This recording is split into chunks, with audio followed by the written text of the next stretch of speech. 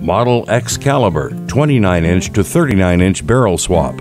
Today we're going to show you how to replace the short barrel sleeve to a long barrel sleeve if you get the 39-inch barrel upgrade on an X-Cal projector. So the first thing you have to do is take your muzzle cap off.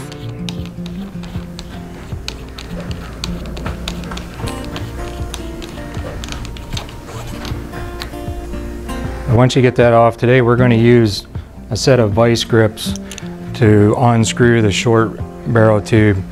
The reason we have to use the vice grips is this has a Loctite on to hold this sleeve in there so it doesn't spin.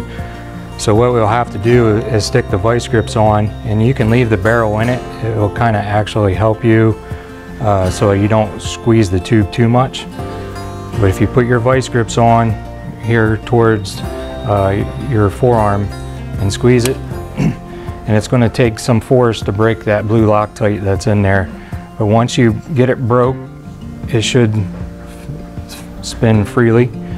If you unscrew it a couple turns with that on there, you should be able to take your vice grips off. You can slide your barrel out then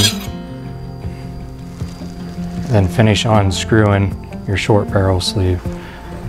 They're fine threads, so it's going to take you a little bit to unscrew that. There's about an inch of threads there. So once you get it all unscrewed here, it should just slide right out. You can set this aside.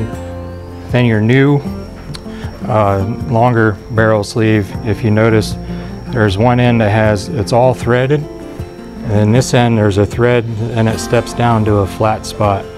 This will be your muzzle front, so this needs to go out towards your muzzle. So what you do then is slide that in there just enough to hold it. You'll get blue Loctite that will be supplied to you.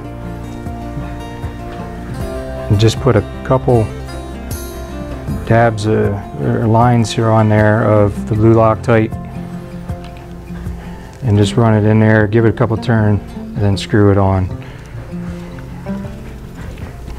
And that'll be the same way. It's about 1 inch of threads. So you'll screw it all the way in, and you'll feel it stop once it gets to the end of the threads.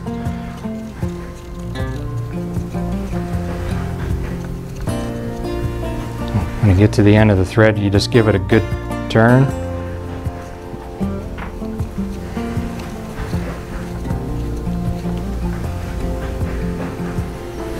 Once you got your barrel sleeve in, then you can take your 39-inch barrel. You just have to look on one end. And one end has a reamed end into it. Your other end will be rifling all the way out. Some of them will have this sticker on there that says muzzle end to it, or it'll be written on there muzzle end. What you do then is just slide your reamed end back towards the butt of the projector, and take your muzzle cap and screw that back on. Then you're complete and you're ready to go again.